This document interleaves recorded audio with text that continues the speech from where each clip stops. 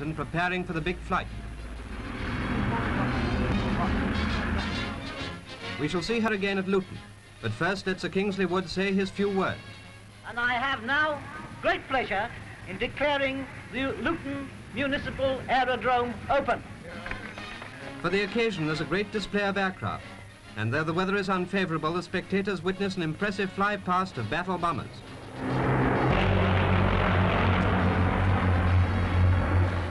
The famous Hurricanes and Arrow formation are the fastest fighters at present in service, and one of them is allowed to give an inkling of its speed. Most novel item was the amazing parachute jump from only 150 feet of Siemendl, an Austrian ex-waiter. The successful jump is due to a new parachute invention. Finally, the Composite arrives, and in the rain proceeds to split in full view of the spectators. This is the last separation before the Mercury takes off from Foynes on her Atlantic crossing. The senior surviving Commander-in-Chief of the war is Field Marshal Lord